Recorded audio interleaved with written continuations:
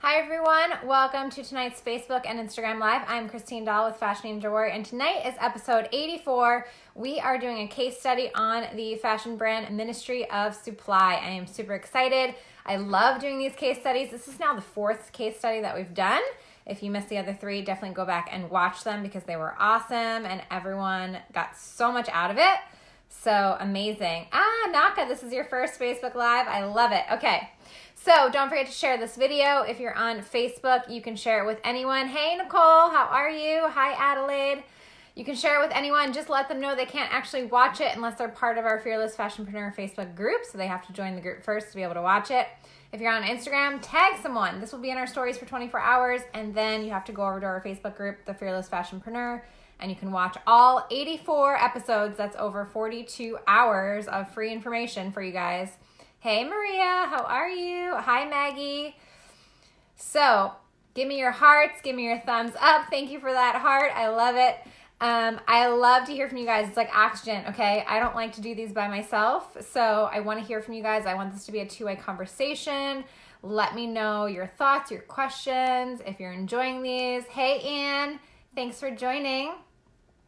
All right, so we've been doing these new things called case studies, and for those of you who aren't familiar, it's where we examine fashion brands that are successful, and we tell you the story of how they got started and why, in our opinion, they are very successful. We dissect them, we figure out what they did. I try to pick different companies, different categories, different situations, different business models. I've been trying to pick very different businesses to show you that it's not just one cookie cutter way or cookie cutter answer to reaching success. Hey, Alvatanza. Hi, Frab Rosalinda. Thanks for joining. So let's get started. So today we're doing the company Ministry of Supply, and we are going to discuss how they went from selling 800 shirts online to hundreds of thousands of units in a year online. We're going to talk about the one thing they're doing on social that has helped the brand the most. We're going to talk about their marketing plan process and how they actually acquire customers, the number one reason their brand is successful, and 9 more reasons on top of that that their brand is successful, for a total of 10 successful tips for all of you. So first of all, who has actually heard of Ministry and Supply? Give me a raised hand emoji. Give me a yes. Give me a no. I want to hear from you guys. There's a lot of you on. Who has actually heard of Ministry of Supply? And I know there's a delay with the comments, so I'm going to wait a minute here. Who's actually heard of them before? Kayla Jewelry, hey, how are you? Who has heard of Ministry of Supply? Give me a yes, give me a no, give me a thumbs up, a raised hand emoji. Okay, Naka, never heard of them. Shop, Recover, Repeat, yes, you have. Okay, interesting. Who else has heard from them? If you're watching the recording, I want you to chime in as well. Okay, Lana Dean, never heard of them. Kayla Jewelry, no. Okay. Janet says yes. Maggie says no. Okay, so actually most of you are saying no. Okay, so interesting. Okay, so Ministry of Supply is a high-performance business wear for men and women type product that actually they use very technologically advanced fabrics, and actually a lot of their fabrics specifically come from NASA. So the stuff that they use for astronauts is now being used in professional workwear, business wear, whatever you want to call it, suiting type of garments. And so it's very easy care. There's no dry cleaners. There's no ironing needed. They're basically redefining business apparel. And literally it's out of this world, pun intended, right? So, hey, Dominica, how are you? So give you an idea of the retail price points. They have men's dress shirts for $75 to $125, blazers run about $275, and now they have this amazing heated temp jacket that automatically measures your body temperature and the weather outside for $495, which is not bad. So they started back in 2012. There were 4 founders, Aman, Gihan, Kit, and Kevin. And they're all MIT grads, which brings me to reason number 1, they are successful. The founders are super intelligent, okay? If you can get into MIT, you can probably do anything, right? That's probably got to be the hardest school to get into. And they all have various different degrees and backgrounds at MIT. They met at MIT in Boston, and they're all like engineers of some sort, right? So kind of helps if you're pretty smart, right? That's always going to help you be successful. Hey, Danielle. Hey, Brittany. How are you? Hey, Rakina. Okay, so number 2, the reason they're successful is the product grew out of a need. So it literally was a need, a desire that they all had, or at least 2 of the founders had. Aman began cutting his socks, would cut the tubes off his dress socks and stitch them to sports socks because he wanted to look cool and professional, but really wanted something that was more wearable and would work for wearing all day long. Gihan would bike all the time and commute to his job, and so he wanted a dress shirt that would work for both biking and while being at the office, right? They basically wanted clothes that they could wear to the office that didn't feel stiff, that didn't feel uncomfortable, that would be like sports clothing or fitness apparel, but have a business office look, right? So the product itself grew out of a need, which is always a really good way to start a clothing brand. Okay, number 3, they're in the tech apparel, wearables apparel, tech wearables, whatever you want to call it, niche, and they had really good timing on this. So obviously back in 2012, not a ton of companies were out there doing wearables.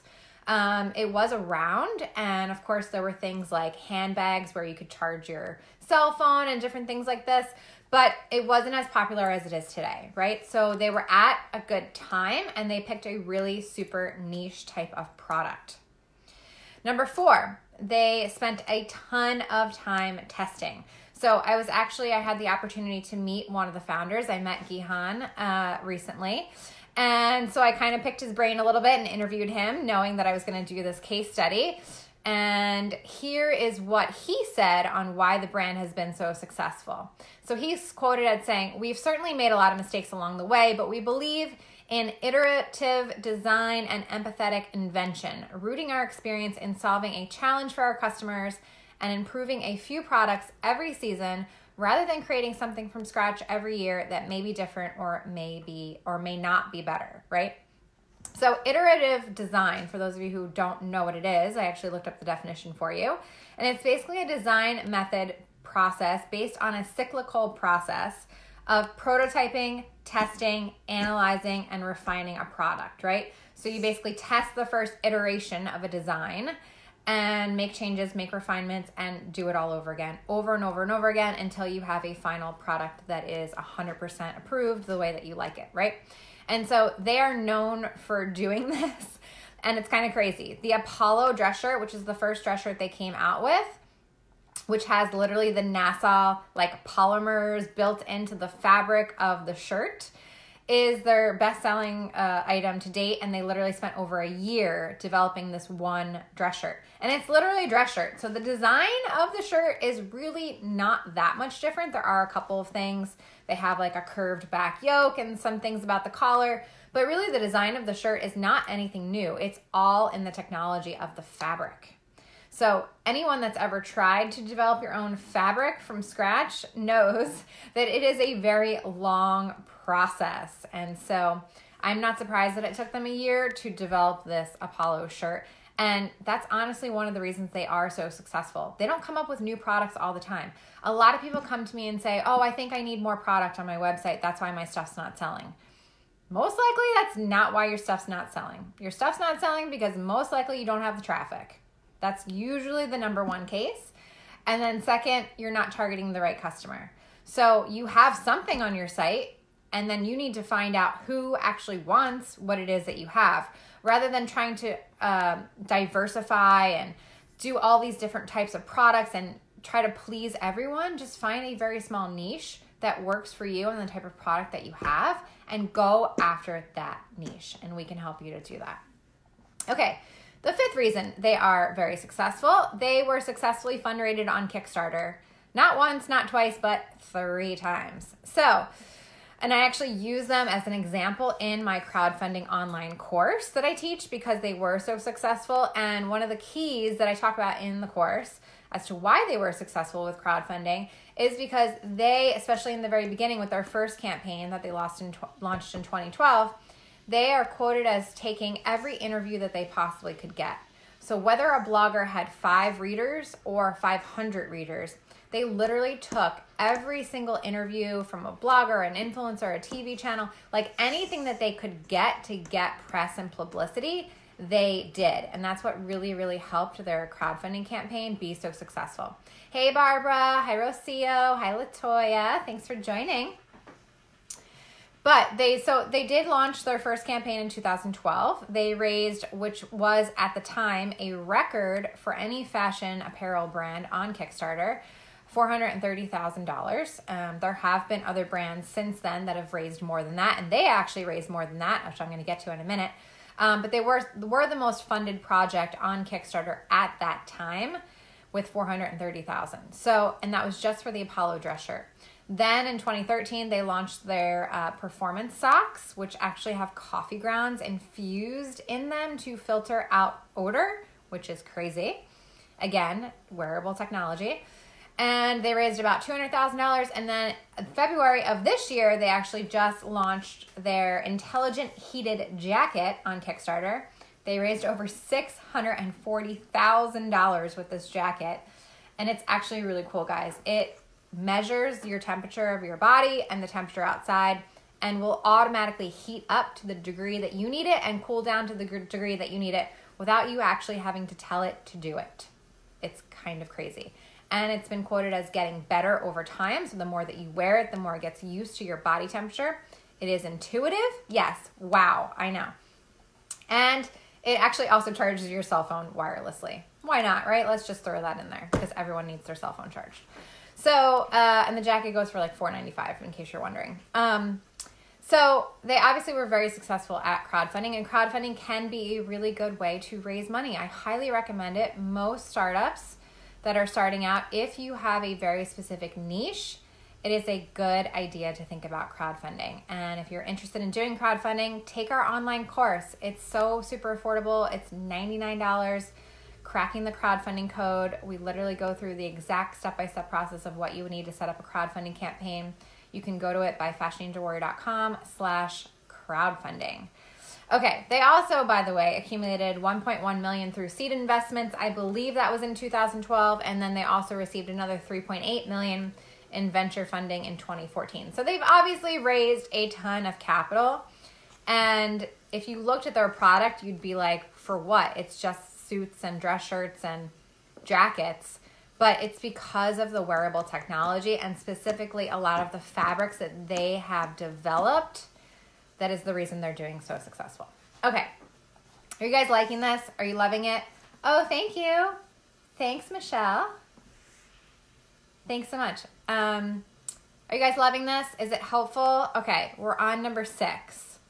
So the 6th reason, in my opinion, that they are successful, they got proof of concept. And we've talked about this before in the past Facebook Live case studies that we've done. Proof of concept is so huge. You never want to go into everything all at once, you know, all eggs in, all chips in, right? You want to make calculated risks. So obviously they started first online, and then slowly they started doing pop-up shops and retail stores. So in 2013, they had their first pop-up in Manhattan. 2014, they opened their second pop-up in Boston, and now currently they have 7 stores across the nation, right? So they didn't start day one, let's open up 7 stores, right? They started small, they started out online, and they kind of worked their way up that way. And that's the best way to do it. And the reason they expanded into retail is because they realized that people want to feel and try on this stuff, especially because it has to do with the fabrication. And it's not something that you can easily look at online and tell the difference. You have to physically put it on and wear it. That they realize they really need to have retail spaces for people to come in, try stuff on, feel the quality, etc. Okay, which brings me to number 7. They also launched men's first and then took 4 years and then launched women's. So they didn't launch men and women together. They didn't decide, oh, I'm going to do men's, women's, kids, and dog clothing, and handbags, and jewelry, right? Like, people come to me all the time. They want to do all this crazy stuff. And that's great. You should have big dreams. I'm not saying you shouldn't have big dreams, but start small. Start with one category first. Once you've mastered it, it's much easier to do all the other categories, right? You don't want to go crazy doing everything all at once, all in the beginning. Okay. Number 8, They also have a very holistic approach to marketing and acquiring customers. So when I asked Gihan, one of the founders, what is the number one way that you acquire customers? This was his response, and I actually really love his response. So he said, we've learned that there's no silver bullet, rather it's a healthy diet of different marketing channels: paid social, direct response, awareness, and retail, and also feeding all parts of the funnel. Sometimes when we focus on a well-performing direct channel, it works for the near term, but doesn't build the long-term awareness. I liken it to a sugary diet. Gives you energy now, but you'll crash later without some long burning proteins and complex carbs, right? He got a little technical there with food, but I think you get the idea. And I say this all the time. There is not one magic answer on acquiring customers, and it's different for all brands. And you kind of have to see what's going to be the best option for you, but everything works together. It's a holistic approach, right? It's the same thing like if you're trying to treat an illness in your body, you kind of need to look at everything: the mind, the soul, the physical things, right? I always talk about, if you're trying to lose weight, sure, you could go to the gym and then eat whatever you wanted to and eat a bunch of junk food and pizza and ice cream and chocolate. You're probably not going to lose as much weight as if you went to the gym and ate right? That sort of thing. So the idea is everything works in conjunction with each other. And there's not just like one thing you need to do, right? It's not just social media or just email marketing or just SEO or blogging or social media ads or, press or influencer marketing or celebrities. It's kind of a healthy mix of all of it. So it's really important, and that's why we discuss a lot of this in our digital marketing masterclasses and online courses, that you kind of need to be doing everything, and it's important. And we know that that's a lot for newbie designers, which is why we now offer a lot of these services to our clients so that we can do it for you, and that way you don't have to worry about it. So you're welcome. Okay, so I also asked him, what's the one thing on social media that's helping your brand the most? And he said video content, which I've also been telling everyone. Video. Video is so powerful. It's only getting more powerful. It is not going away. A picture says 1,000 words, a video says 1,000,000, right? So video content is huge. And so for them, they've been able to show their fabric in motion, not wrinkling, seeing vapors or water, evaporate off the surface easily, right? They've been able to show a lot of things through video that you wouldn't necessarily be able to show in a photo. And so that's really been helping their brand, especially on social media. And additionally, he said it's provided a great means of understanding their customers and what value propositions people are actually responding to and how to tune that messaging. He said it's just as important to know why someone would buy your product as it is to know why they wouldn't buy your product. And I always say it helps to understand what customers are looking for and what they're not looking for, right? Video will give you all of that response and more, right? Which leads me to number 9. They have the proper marketing message. So they've spent a lot of time perfecting their marketing and really figuring out how they can clearly define what it is that they do, right? Because they kind of created a new space, right? It's wearables, but it's also professional workwear. And so they now have come up with the term, or coined the term, performance professional. And to me, that really sums up exactly what they're doing. Performance professional. They are taking performance wear, meaning active wear, fitness wear, that type of product, and moving it into the business world, into the professional world. So they're calling it performance professional. It's a perfect word, right? So Gihan said, while athletic wear inherently puts performance first, the clothes that we wear every day are driven by aesthetic and performance or purpose, right? And that balancing of that messaging is always going to be the trick. So you need to know how to speak to your customers, and you need to know how to convey what your brand does. And I say this all the time, and we teach this inside our Fashion Startup Intensive. You need to be able to define your brand in one sentence. I ask people all day long. One of the first questions I get on the phone with people, and I ask them, what type of product are you making? And they give me like their whole life story. All I asked you was what type of product, what's the price point, what's the fabrication. That's all I need to know, right? Like, It should be a one-sentence answer. And when you're talking to buyers, when you're writing your email newsletters, when you're writing your blog posts, when you're doing your social media captions, you need to be really clear and succinct at what it is that you are providing so that people who want it know you have it and they will come to you to buy it, right? And the people that don't want it can go away. I mean, you don't want to entertain those people. You want them just to leave, okay? You want to attract your direct target customer. And so this brings me to number 10, which is the number one reason that their brand is successful. Who wants to know, in my opinion, what the number one reason is? There's a lot of you on, so I want you guys to chime in here. Who wants to know? Have you enjoyed these 9 tips so far? I want to hear from you guys. Yes, Michelle loves the case studies. Awesome. Who wants to know the number one reason their brand is successful? In my opinion, this is the Fashion Angel Warrior opinion. Give me a yes. Give me a raised hand. Okay, I got a heart there. Thank you so much. Who wants to know? I know that the comments are a little delayed on my end. Okay. Naka says yes. Brittany says yes, thank you. Shop, Recover, Repeat says social media activity. Okay. Who wants to take a guess at the number one reason they're successful? Fab Rosalinda, yes, I do. Okay. Maggie, very informative. Awesome. I do. Okay. Case studies give real life answers. Love it. Thank you, Barbara. Mommy Yoko, yes. Okay. So in my opinion, the number one reason their brand is the most successful, they have a huge email list. They started out in 2012, before they did their first Kickstarter campaign, with less than 1,000 emails. About 1,000 emails, okay? They now have an email list of over 100,000. And it's more than all of their social media combined. So they really don't have amazing social media. Their social media is okay.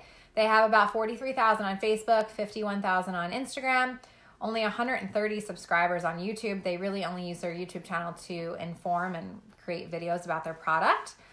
And their Twitter is only about 5,000. So their email list is 100,000. Double the amount of Instagram followers, which is something I always say to you guys. The number of followers you have on Instagram, you should have at least that many in your email list. Naka said, I wouldn't have guessed that. Yes. So in my opinion, and of course, this is not Gihan's opinion because I did poll him and he said the number one reason they're successful is because they've been able to do the iterative design and empathetic invention and really test their products over and over and over again and test, get feedback from their target customer on why they like something or don't like something, right? Which is also super, super important. But in my opinion, it's that email list. 100,000 emails. All I hear is social media is the way to go. Yeah, that's because everyone talks about that. That's not what I talk about. I talk about how email marketing is still 40 times as effective as social media, and this proves it. 100,000 emails. And while I don't know their exact sales for the year because they can't share their revenue publicly, Gihan was able to tell me that they're currently shipping in the hundreds of thousands of units per year, which if you take a look at their average retail price point, that would be around $25 million in sales. So if you have an email list of 100,000, you probably can make about 25 million as well if your average price point is around 250, which is what I'm quoting for them, right? So emails are literally worth gold. And I say this all the time. We talked about this in our holiday e-commerce sales masterclass that we just did. I will talk about it forever and ever and ever. Email marketing is not going away. It is definitely only going to increase, but you have to know how to do it. You have to know what subject lines to write so that people will actually open your emails. You have to know what content to put inside so that people are actually going to click on the email and actually take action. So it's super, super important. So in my opinion, that is the number one reason they are super successful. Tara says, smart. Rocio, aha, yes. Now you all know why I could keep pushing you on building your email marketing list. Barbara, the emails are wholesale accounts. No. These are direct to consumer emails. Like these are people. These are the everyday consumer that's that's buying from them. They started out direct to consumer online. They only do direct to consumer. They don't sell to other retail stores. They only have their own retail store and their own e-commerce store, and that's it. Okay, so if you loved this, go back and watch our other 3 case studies. We did episode number 79, which is our case study on the company round 2. Episode 77 was the company Maison Cleo, and 75 was the Red Dress Boutique, and we will definitely keep doing these case studies about once a month, as we mentioned. If you want to raise money like they did with crowdfunding, take our online crowdfunding class, $99, which is insane, guys. Somebody literally took it and raised $20,000. I think they made back their investment, right? So go to fashionninjawear.com/crowdfunding. If you want to learn how our clients have been able to go from 2 to 22,000 followers and 10 to 70 comments per post on Instagram, sign up for our brand new, super exciting, Intelligent Instagram Masterclass. If you are using Instagram and you do not know what you are doing, or you're not getting sales, or it's not being effective at growing your following and leading to traffic on your website and sales in your pocket, then you need to take this class. We are literally revealing all of our top secrets. People pay us hundreds of dollars per hour to reveal this stuff, and we're revealing it to you guys, and it's literally only $35. And if you're in the Fashion Startup Intensive, it's only $10. The course is going to go up to $129 after the class is over. So make sure you sign up right away, as there are still early bird tickets left. And if you're in the LA area, or want to be in the LA area, or want to produce in the LA area, sign up for our LA manufacturing tour coming up December 6th. I believe there are a few spots left. It's definitely going to sell out. They always sell out, so definitely make sure that you sign up for that. Go to LAtour6.eventbrite.com. Next week, we will not be here because we'll be doing a live masterclass. This is our last free masterclass of the year, top 14 mistakes designers make and how to avoid them. If you have not taken this masterclass, you need to take it. It is free, so there's no excuse. And if you show up live, there will be some awesome, awesome bonuses. The following week, we won't be here because it's Thanksgiving, and I want you all to spend time with your families and reflecting on what you are thankful and grateful for. And the following week, December 3rd, we will be back, and we'll be talking about tricks to starting a business while working full-time. I know a lot of you are working full-time. You're trying to start something on the side. It's hard to juggle the two. I get it. I did it for a very long period of time. I totally get it. So we're going to talk about how to overcome that and some top tricks and tips to make that successful. All right, everyone. Thanks so much for joining. Tune in next week to our free masterclass, and then I'll see you in 3 weeks right here on Facebook and Instagram. Thanks so much. Talk to you soon. Bye.